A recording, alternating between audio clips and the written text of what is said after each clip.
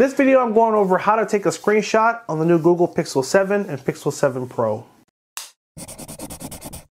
Welcome back to another video. I'm your tech guide, Wayne.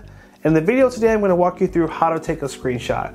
There are going to be two easy ways to do this, and I will go over both. The first thing is find whatever it is you want to take a picture of. Let's say you're in the Play Store app and you see a cool game you want to send to a friend to play with.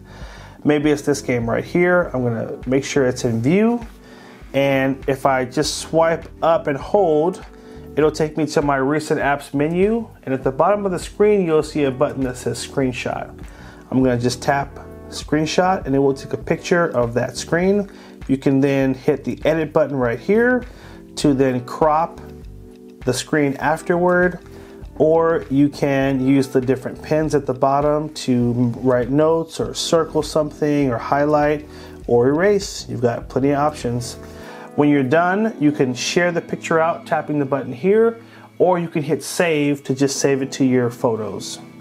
So that's the first method, which is pretty easy and will work for most of you.